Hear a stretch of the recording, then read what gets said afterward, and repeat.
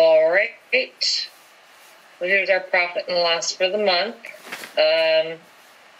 So we have our income. This, again, is what we've billed, but does not tell us what we actually received. So what we've actually received to date for sewer fees is $172,914.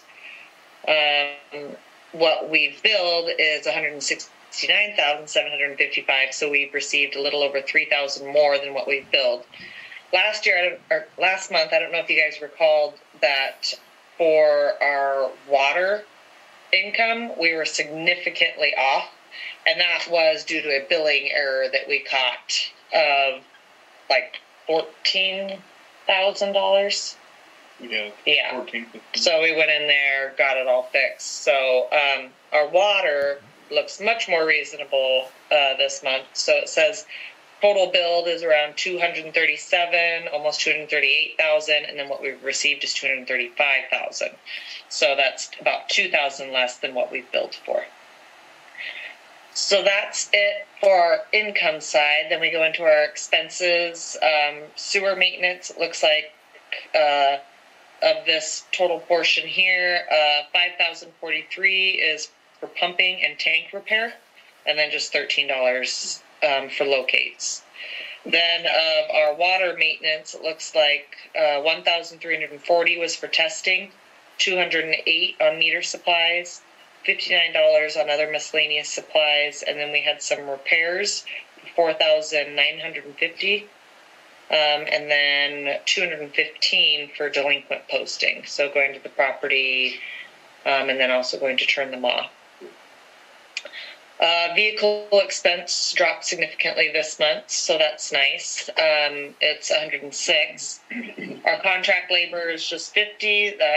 That was our lawn mowing that we had for 1 week out of the month, so it wasn't the usual $200 for the month. Director's fees $250. Dues and subscription $18.99 for Intuit and Zoom. System operator $7,000 every month. Postage and delivery. Printing and production was due to the Coeur d'Alene Press posting the budget and the public hearing for that.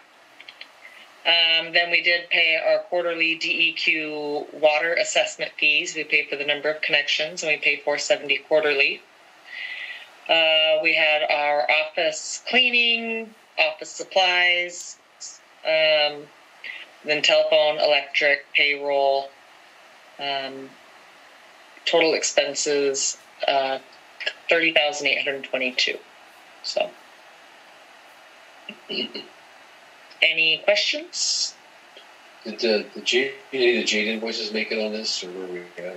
Only one of the Jade invoices was for October, and then the rest of the invoices I put for November. So, yeah, I've been hounding Jade, which I showed you guys those invoices, but it totaled $47,500. He got behind over the entire summer, and I've been hounding and hounding and hounding. So that was a summer's worth of work. Summer's worth of work, yeah. Basically, a lot of fires to put out and things like that. They're trying to clean up, but let's get the fires out. We'll figure out the bill. Yeah. Later. So he would bill us for like the emergency repairs and water line breaks and things like that.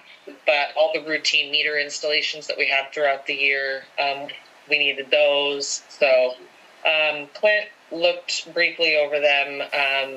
There are a couple that we will be going to the customer and requesting more funds from them because their connection took more than the $5,000 deposit. So he estimated around $5,000 would be reimbursed back on those. So that's something he'll be working on this month. It's like something we just took them again while putting in there. That's expensive. So he'll be working on that this month. But yeah. So that'll all show up on next month's report when I talk about. I'll go a little more in depth for next month's because it is our closeout for the fiscal year.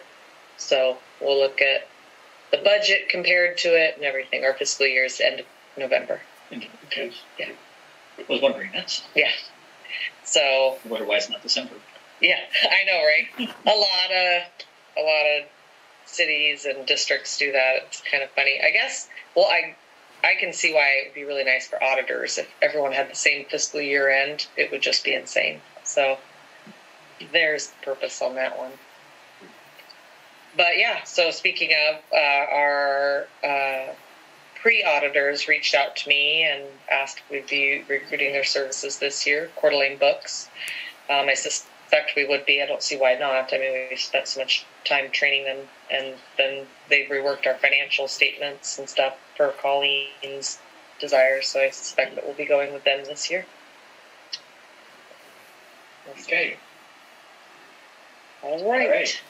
Are you with us, Kyle?